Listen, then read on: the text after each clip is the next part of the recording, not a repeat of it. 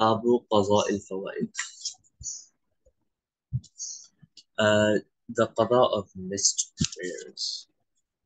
So what should a person be doing when they are missing?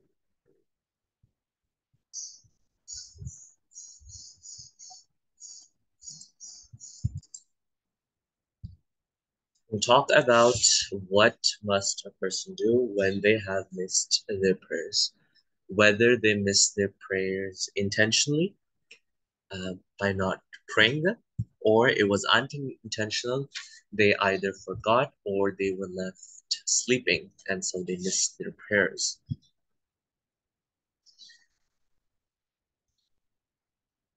Now, the thing to remember over here is that when someone misses their prayers, uh, it is actually necessary in order to pray the next prayer that you've completed the previous salah. Like this is a condition that must be met. If you are to pray Maghrib, for example, you must have prayed Asr, Zohar, and Fajr. If you missed Asr before that, uh, your Maghrib won't be valid until you first pray Asr. So if someone's missed a prayer before making the Salah of the time in question, they should make sure that their Qaza has been performed and they have no Qada Salawat in their Dhimma, right? And so the Prophet ﷺ, he said, إِذَا رَقَدَ أَحَدُكُمْ أَوْ غَفَلَ عَنْهَا فَلْيُسَلِّهَا إِذَا ذَكَرَهَا. That if one of you sleeps through the Salah or they forget it, then whenever they should remember it, they should pray it, right? Now the question is, when we say that this tartib, this order is necessary, it's a farz between the salawat. Uh, there are three conditions or three scenarios in which this order is dropped, and that is, for example, number one, if the time is very short. Like if you're praying Maghrib at the very end, that if you involve yourself into praying the Asr, making the Qada of the Asr, you're going to miss today's Maghrib. And then in this case, this order is exempted, meaning that you first pray Maghrib and then you pray the Asr. The second scenario in which the order is exempted is forgetting. So if you forget that you ever had to make the Qada of the Asr, until you pray Maghrib and Maghrib ends and Isha comes along and you realize that, well, you hadn't prayed Asr yet. Well, in that case, you don't need to repeat the Maghrib. The order from you had already been dropped. And the third scenario is that if the Qaza Salawat double in numbers, what means, in other words, is if they are in excess. And excess has been noted by the ulama to have reached 6 salawat. Like if someone, for example, misses Fajr, right? And they don't have any other Qaza Salawat that they have to perform. This is the first time they're missing the Salah. In order to perform Zohar, they'd have to first make Fajr. So let's say they don't pray Fajr, they pray Zohar. So that Zohar remains mu'allaq or remains in suspension. It's not valid at the moment because, like we mentioned, that the order is a necessary condition. So the order is not being met for that person is not praying, has not yet prayed the Fajr Salah. So the Zohar, its validity is in suspension. The same goes for Asr. If he does not pray Fajr and Zohar and then goes on to Asr, that Asr will be suspended, its validity. Maghrib, similarly. Isha, also similarly. Then the next Fajr, if all 5 salawat, right, he doesn't pray them in order, and he reaches 6, all of them will become valid. So this is a very strange scenario in which Kathratul qada actually rectifies a masala. I mean, when the number of qada salawat increases, it actually solves a problem. Up till the sixth salah, every salah was becoming suspended. Its validity was being suspended. But after your qada salawat turned into six, right, all previous salah which you prayed, except for that fajr, will become valid. And as for that fajr, you're still going to have to make qaza for that,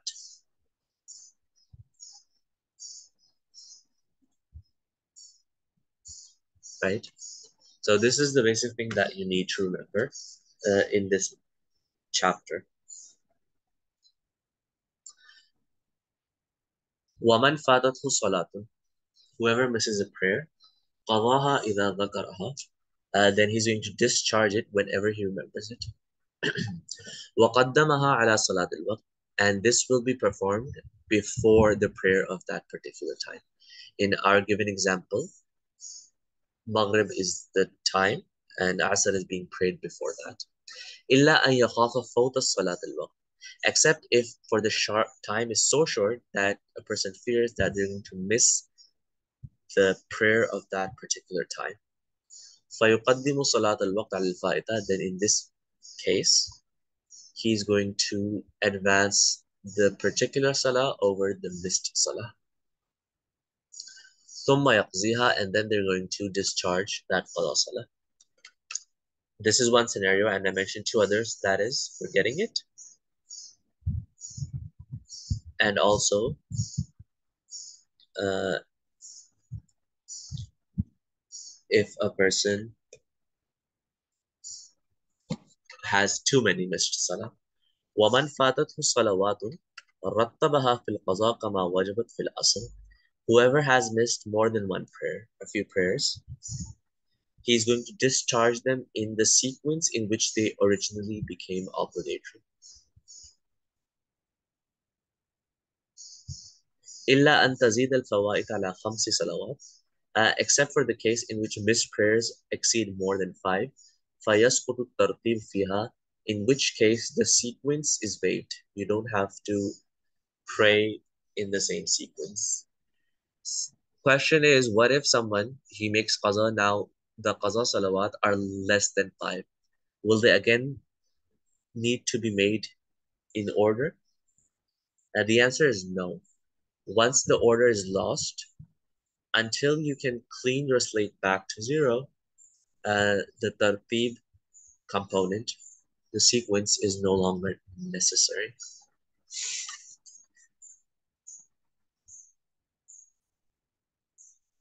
Babul awqat allati tukrahu fihi salah, the disapproved times for prayer. The chapter of when a person can pray the salawat and what is the optimal time for praying them. That's already passed. We've discussed that. Now we're going to talk about those times in which prayer is disapproved. And in this chapter, you can divide these times in two groups. In one group, no sort of prayer is allowed. Neither nafil nor qaza, no sajdatul tilawa nor funeral prayer, nothing. And in group two, nafil prayers are not allowed. Other prayers are acceptable. So you can make qaza in those times, you can do sajdatul tilawa, you can pray the funeral prayer in those times. That is not an issue. So what are those two groups? He's going to talk about the first group. لا تجوز الصلاة عند طلوع الشمس ولا عند غروبها ولا عند قيامها في الظهيرة. Prayer is not permitted, neither qada nor nafil. Number one, during sunrise. Number two, during sunset. And number three, during midday, when the shadow stops decreasing in size. Right? There's one exception though. In the sunset case, that day's Asr is acceptable. What that means is if you started Asr Salah late, and while praying the sun starts to set, you can finish that Asr prayer. But only for that day. You cannot make any other Qaza Salah at that moment. وَلَا يُصَلِّي عَلَى جَنَازَةٍ. And in these times, these three times, one will not pray at a funeral. وَلَا يَسْجُدْ لِلتِّلَاوَةِ. Nor will one perform sajdatul tilawah. That was the first group in which every sort of action is to be avoided.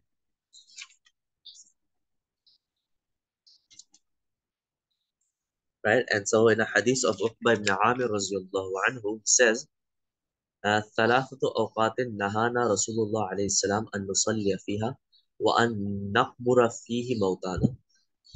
Three times in which the Prophet Islam forbade us from praying and from burying our deceased. In the tulu' shams hatta tatarfi', when sun rises until it completely risen, وعند زوالها حتى تزول, and at the time of zawal until it ends, وحين تزيف للغروب حتى تغرب, and when the sun starts to set until it has completely set down. So these three times, no sort of action should begin.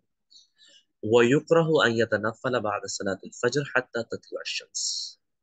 The second group, in which nafil is not allowed, but qaza, janaza, and sajdatul tilawah can be done. So it's disapproved to perform any nafil prayer after the fajr prayer. So once once fajr starts, you can only pray the 2 units of sunnah of fajr and 2 farz of fajr. From the time fajr starts to the time the sun has completely risen up, no nafil prayer is allowed. وَبَعْدَ صَلَاةِ الْعَصْرِ حَتَّى تَغْرُبَ الشَّمْسِ. The second time is after Asr prayer. Once you've prayed the farz, any other nafil prayer after that is not allowed until the sun completely sets. Before you pray the farz, you can pray as many nafil as you want. But once you're done with the farz of Asr, after that you cannot pray any nafil prayer. Right? وَلَا بَأْسَ بِيُصَلِّ فِي هَذَيْنِ الْوَقْتَيْنِ الْفَوَائِدِ. In these two times, after Fajr starts or after you've prayed the Asr Farz, it's not a problem if someone makes the Qaza prayer, وَيَسْجُدْ لِلتِّلَاوَةِ, or if they perform the prostration of Tilawa, وَيُصَلِّي عَلَى الْجَنَازَةِ, or if they perform the funeral prayer during these two times. These things are allowed. وَلَا يُصَلِّي رَكْعَتَيِ الطَّوَافِ. But one must not perform the 2 units after tawaf. So whenever you perform tawaf, you're supposed to pray 2 units of prayer. In these 2 times, after Fajr starts and after Asr Farz, even if you make tawaf, you will not pray those 2 units. You will have to wait until the sun has completely risen or completely set. ويكره أن يتنفل بعد طلوع الفجر بأكثر من ركعتي الفجر.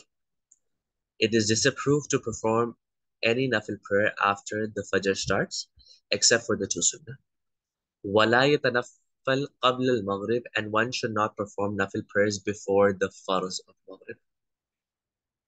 But this is where people don't have a habit. For example, if you go to the Haramain, in which after the maghrib adhan, before the first prayer, a lot of people, they pray 2 units of uh, Salatul Masjid, Salatul Wuzu. If you're in such an area, then it's okay if you do pray 2 units of Nafil prayer before the Farz of Maghrib. But if you're in an area where this is not a norm, then you're not allowed to pray them.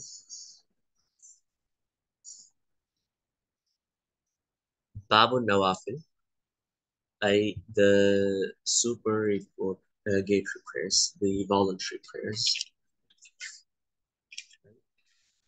Although the chapter is Babu Nawafil, it also talks about the Sunnah prayer as well. And so he starts off actually with the Sunnah prayers within a day. And he mentions a Sunnah fi Salah. The Sunnah in Salah, أن يصلي ركعتين بعد طلوع الفجر أو أربعا قبل الظهر وركعتين بعدها وأربعا قبل العصر وإن شاء ركعتين وركعتين بعد المغرب وأربعا قبل العشاء وأربعا بعدها وإن شاء ركعتين. The sunnah is to pray 2 units of before Fajr Farz, 4 units before Zohar Farz, and 2 units after. So that's a total of 10. Sorry, a total of 8 up to now.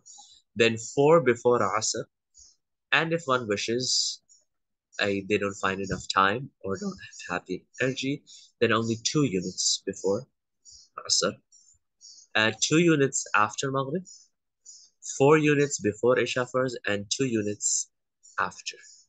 Now, in this, he's actually merged both Sunnah Mu'akkada and Sunnah Ghair Mu'akkada.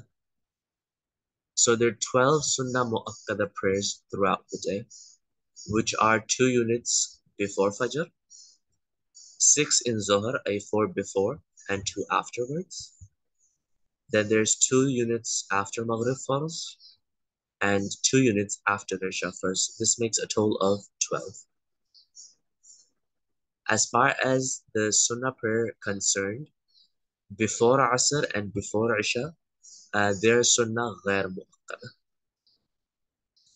Right? So that's the difference between the two types of Sunnah prayers, but he's merged all of them together. Sunnah Muakkada, one should not have a habit of leaving them out. If it happens sometimes, it's okay. Sunnah Muakkada, Ghair Muakkada is just like Nafil prayer.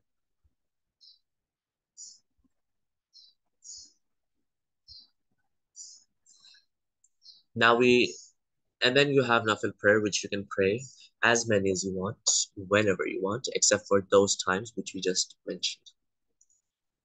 Now, how must a person go on when they want to perform the Nafil prayer?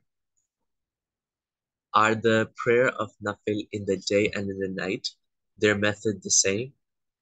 Does it differ? So that's what he's going to talk about now. And says, وَالنَّوَافِلُ النَّهَارِ إِنْ شَاءَ صَلَّى رَكَعَتَيْنِ بِتَسْلِيمَ وَاحِدَةٍ. When you're praying the Nafil prayers during the day, you have two options. Option number one is that you pray in 2 units and then say the salam.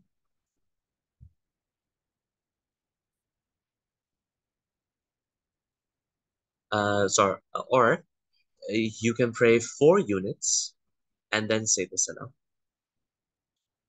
So two options, either in form of 2 units or in the form of 4 units, right? وَتُكْرَهُ الزِّيَادَةُ عَلَى ذَلِكَ. But you cannot pray one nafil prayer more than 4 units at a time. So after 4 units, you have to say the taslim, make the salutations, and then if you wish, then start a new nafil prayer. But the maximum number of units you can put in are 4, and this is during the daytime. وَأَمَّا النَّوَافِلُ اللَّيْلِ. As far as the night nafil prayers are concerned, فقال أبو حنيفة رحمه الله تعالى إن صلى 8 ركعات بتسليمة واحدة جاز. If one wishes to join 8 units in one salutation, then this is also permitted. 2 units, make the shahud. 2 units, make the shahud. So after every 2 units, you make the shahud. And after the end of the 8th unit, you say the salam. So in one salam, you're actually praying 8 units. At night, this is acceptable according to Imam Abu Hanifa rahimahullah ta'ala. وَتُكْرَهُ الزِّيَادَةُ عَلَى ذَلِكَ. More than 8 is disapproved. وقال أبو يوسف ومحمد رحمه الله تعالى. As far as the Sahibain are concerned, they say لا يزيد بالليل على ركعتين بتسليمة واحدة. One should not exceed 2 units with one salutation. Your night nawafil should be in the 2 unit sizes, because this is how the Prophet Islam used to pray his tahajjud, in 2 units. After each 2 unit, he would make the taslim. And on this, the fatwa is given. This is the better way to perform your night nafils, but if you choose to do it Imam Abu Hanifa style, that is also valid.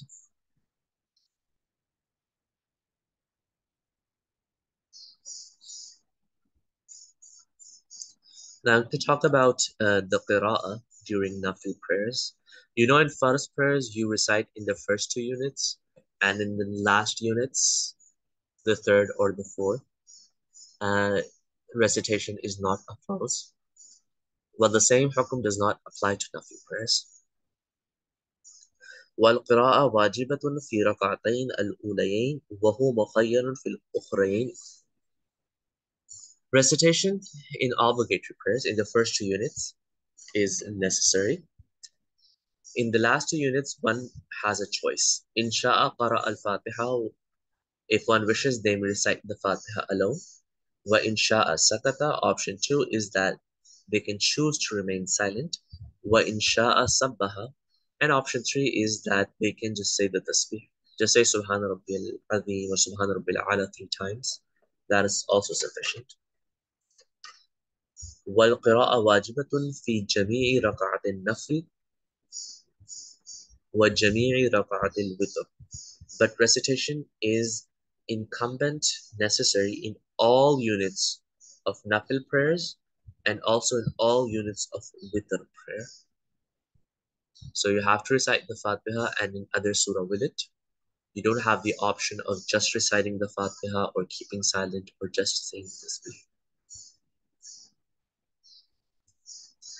Now he's going to talk about the qaza of nafil prayer. Remember, starting voluntary prayers is voluntary, it's an option. But once you begin, finishing them becomes wajib. Because Allah subhanahu wa ta'ala mentions in the Quran, La tubtilu a'malakum, do not invalidate or do not destroy your ibadah. So the option is in the commencement of the ibadah, not in the completion of the ibadah. That's what he's discussing now. وَمَنْ دَخَلَ فِي صَلَاةِ النَّفْلِ, whoever enters into a nafil prayer, and the same goes for a nafil fast. ثُمَّ أَفْصَدَهَا, then they invalidate it. قَضَاهَا, they'll have to make the qaza of it. Presenting a case, فَإِنْ صَلَّى أَرْبَعَ رَكَعَاتٍ, someone starts with 4-unit intention of nafil prayer.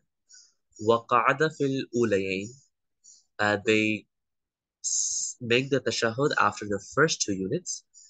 ثُمَّ أَفْسَدَ الْأُخْرَيَيْنِ, but they actually invalidate the last 2 units. قَضَى رَكَعَتَيْنِ, they only make the qaza of 2 units. وقال أبو يوسف رحمه الله تعالى, but Imam Abu Yusuf has a different opinion, and he says يقضي أربعا, he will make the qaza of all 4 units. Imam Abu Yusuf's reasoning is straightforward. He intended to pray all 4 units together, and if he invalidates it in between, is it as he invalidated the entire thing? And so he will make the qada of the entire thing. The reasoning for the other opinion is that although you can join or you can pray nafil in increments of 4 and in night up to 8, you can join them together in one taslima, but each 2 units is considered separately. It is treated as a separate salah. That is why it is necessary that you make the tashahhud after every 2 units. We're talking about nafil, because if you miss a tashahhud after 2 units, right, that is as if you have not prayed those 2 units at all. So it's necessary to make the tashahhud for every 2 units. So each 2 unit are considered a separate salah. So in this case that he's presenting, if they made the tashahhud after the first 2 units, it's as if they completed that part of the salah. So since they're invalidating the last 2 units, they'll only make qaza of the last 2 because the first 2 have already been completed.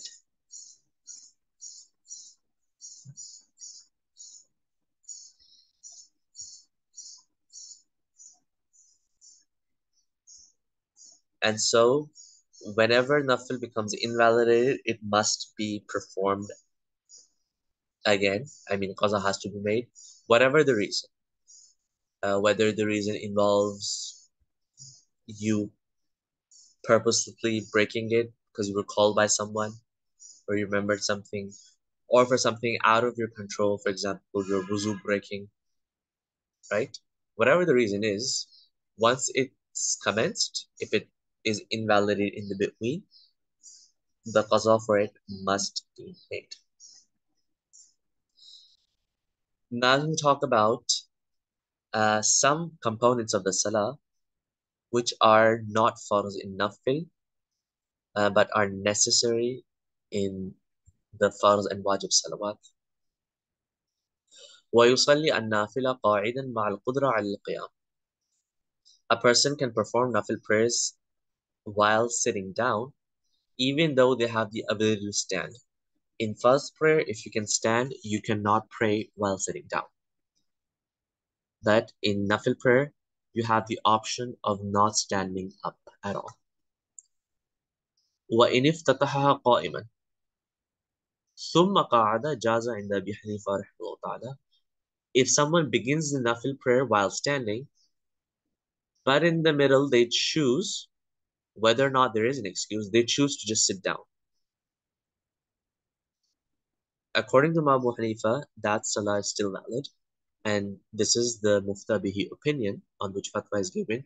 Why? Because in nafil prayer, standing was never a farz. So it doesn't matter whether you started off standing or chose not to stand in the middle, it's all equal. But according to the Sahibain, if you have a legitimate excuse, then obviously you can continue your prayer while sitting down. But if you commenced your nafil prayer while standing, then it becomes necessary that you complete it while you are standing.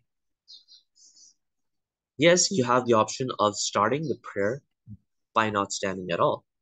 That is acceptable.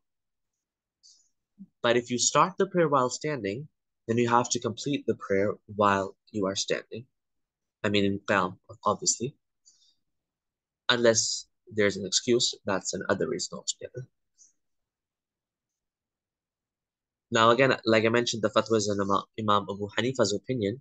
You can choose to sit down, but if you have the qudra, the ability, you should choose to stand. Because in a hadith it's mentioned that a person who recites the Quran while standing gets twice the ajr of a person who recites the Quran in prayer while they're sitting down. So why should someone intentionally choose to reduce their ajr in half by choosing to sit down?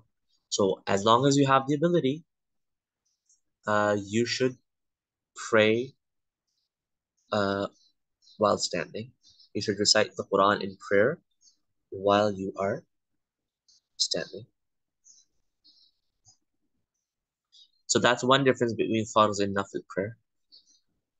Or not one, another difference between farz and nafil prayer, which is that in nafil prayer, even though you have the ability to stand, you can choose not to.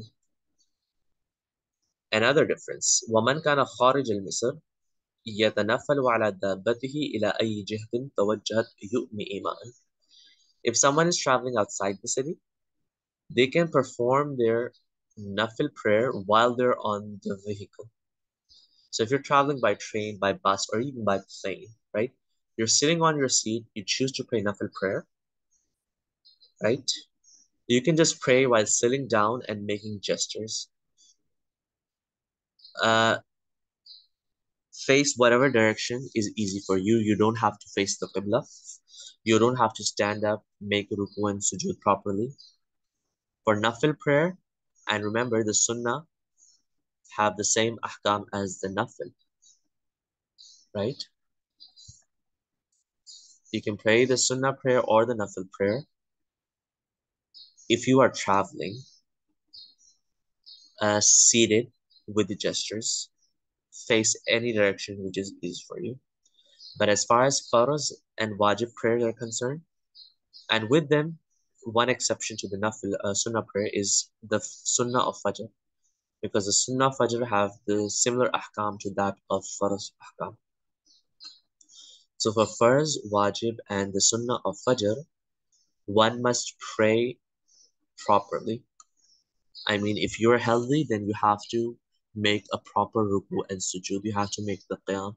You have to face the qibla. All of these things must be done in the farz, but as far as the nafil sunnah are concerned, you have a lot of leg room there. You can pray while mounted, you can pray with gestures, you can pray not facing the qibla. That's uh, allowed in Sharia.